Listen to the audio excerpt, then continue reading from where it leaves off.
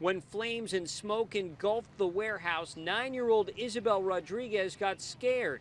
She took a cell phone picture of the scene, texted it to her mom, and her mom rushed home, or at least tried to rush. I was actually on the J train, and I was rerouted on the shuttle buses all the way to Jamaica down to Crescent. How much did that delay you? 45 minutes.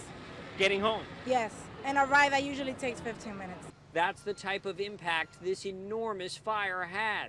Snarling commutes for thousands of people, blocking businesses, and getting the attention of lots of neighbors not used to an entire block going up in smoke. Something that big is burning that close to your home. What's going through your mind? Oh, I wonder what is it going to explode or anything? Because we live right around the block. The fire department told me the burning wreckage was actually 9 interconnected buildings that used to be the Blue Ridge Farms food processing plant. And the FDNY says the fire got so hot, so intense, firefighters stayed outside while the insulation in the old refrigeration units burned. Deep-seated fire with the caulking, so we never went inside to in the building. We went to a 4th alarm at 6:02 p.m.